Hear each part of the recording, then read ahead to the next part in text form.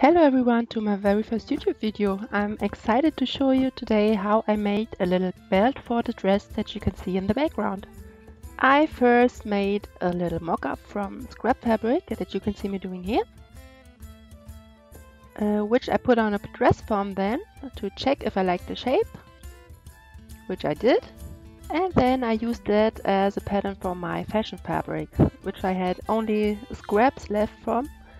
So I decided to piece two of them together at the selvage, and I then decided to put interfacing on my fabric because this was very thin fabric and not very usable for embroidery. I then prepared my hoop for the embroidery machine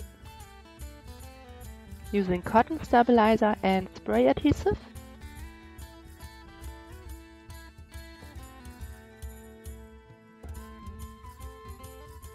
Spraying the cotton stabilizer with the spray adhesive. I like to do this for thin and smaller pieces because I feel like I can locate a little bit better where to put the fabric, sticking my fabric on top.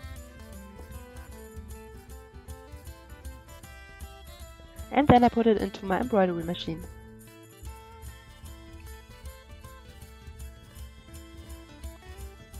I also stitched out a temporary frame that you can see here, which holds the fabric in place and so it cannot shift.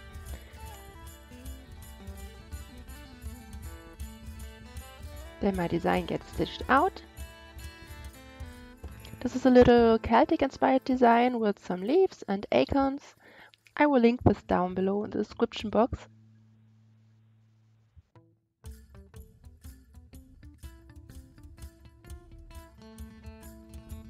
You can also see the seam line that I made. I just centered it and put embroidery on top.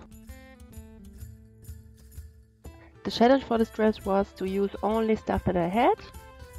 So I used up very much of that fabric for the dress and this belt. And here's the design almost finished.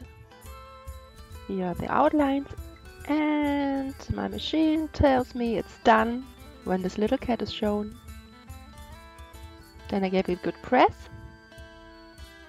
peeled off the stabilizer, and I decided it was still very thin, so I put horsehair canvas into it.